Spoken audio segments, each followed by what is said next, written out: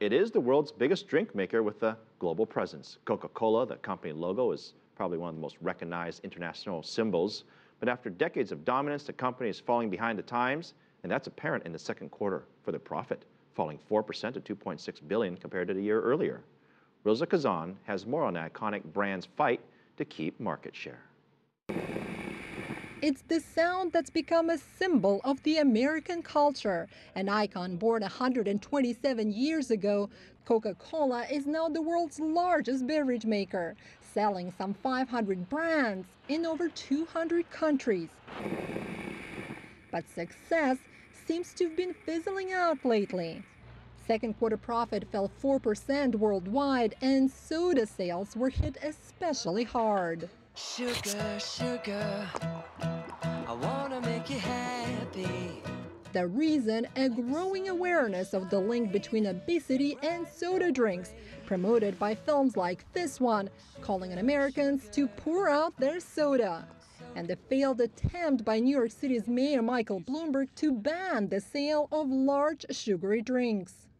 Now, this is something you can find in most vending machines, classic Coke, and its lighter diet version, but this is just a fraction of Coca-Cola's products. Coke admits bad publicity and health concerns are hurting business, and it's been busy reinventing old products to offer healthy options. Caffeine-free Coke, Coke Zero, and slimmer cans. It's even producing juices, bottled water, and protein smoothies.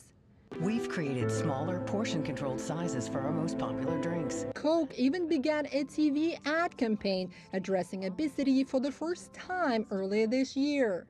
We've added the calorie content of all our beverages on the front. Food experts and lawyer Maribeth Albright says Coke's PR blitz reminds her of a similar push by tobacco companies in the 1990s. You have cigarettes and you have sugary sodas. There are no health benefits to either. So this company has a real PR problem on its hands. How do we sell and make a huge profit off of a product that is not only not doing any good, but is potentially doing a lot of harm?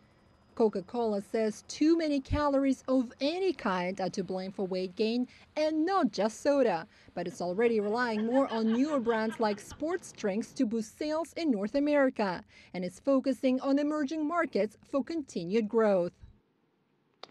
We now welcome Roza Kazan, making her debut here on the anchor set. And Roza, welcome to Biz Asia America, and welcome to the set.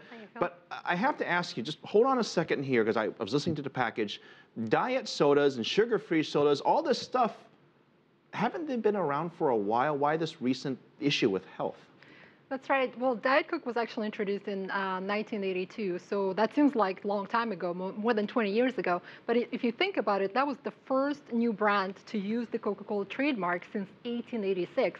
So it took Coca-Cola more than 100 years to introduce a new product, and now it has something like 500 new brands, and it's not just what you normally think about, your Diet Coke, your Fanta, your Sprite. It's things that, like this, like Powerade, for example, a sports drink, which it only launched in 2009. It also acquired Adwala, for example, which makes fruit smoothies and juices, and the Sunny Water, which is also a recent acquisition, a recent product. So it's really been an amazing expansion of products for Coca-Cola in just the last 20 years. And a large part of this is also the fact that people like, for example, the mayor of New York has been discouraging, if you will, big bottles or big drinks of sugary drinks, saying that it is bad for you. Consumer awareness also is up as well. But I do want to ask you, is there a slippery slope here? Because obviously there's some unhealthiness in a lot of different food groups and a lot of intake that we as humans do.